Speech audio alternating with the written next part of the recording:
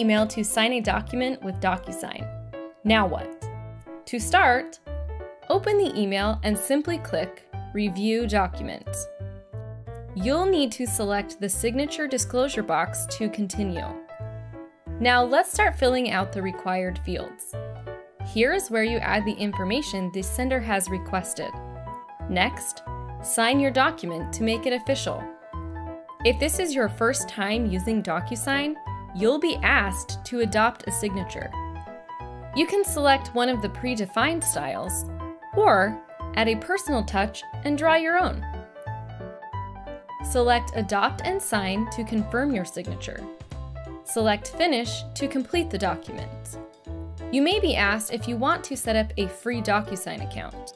Don't worry, you don't have to, but it makes managing your documents easier. Once the document has been signed by all parties, you will receive a copy by email.